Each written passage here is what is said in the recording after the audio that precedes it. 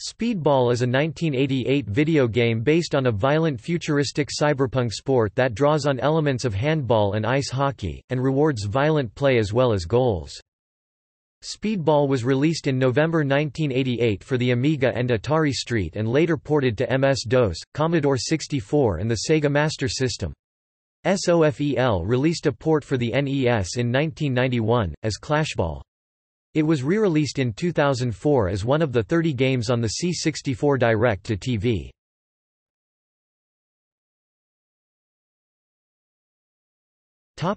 Gameplay.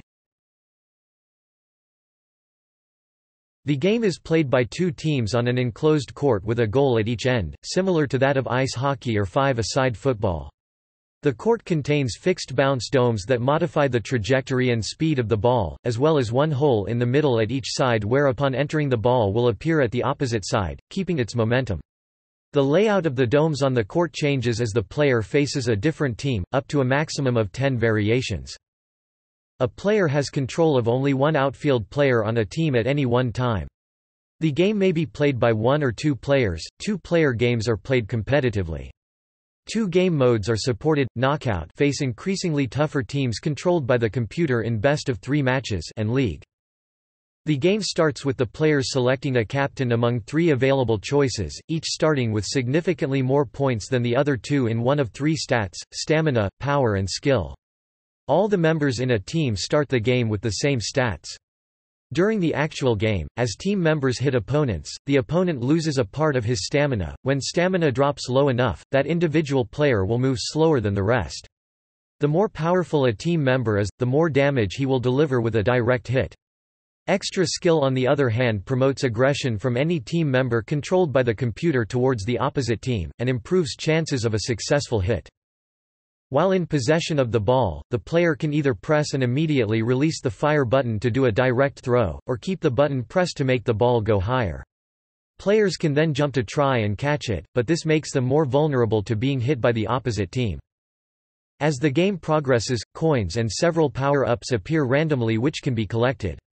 Power-ups include making the ball become electrified, the opposite team can't pick it up and they will take harm if they try, and make it teleport to your player. Coins can be traded at the end of each game for different bonuses, such as extra time or several enhancements for all members in the player's team, including a permanent increase to any of their stats. Computer-controlled players, either on the player or the computer's side, can't collect coins, but the active player controlled by the computer can collect power-ups. The team that has amassed the most goals at the end of the game is the winner.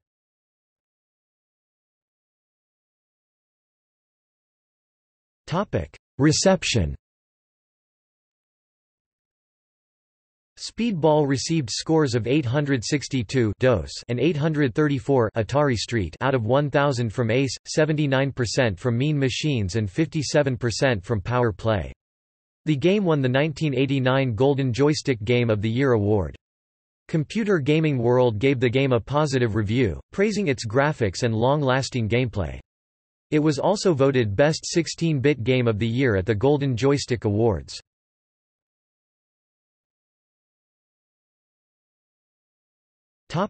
Sequels.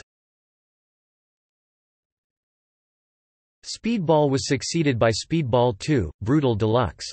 Speedball 2 had a greater and more lasting popularity than Speedball, and has been remade and republished a number of times.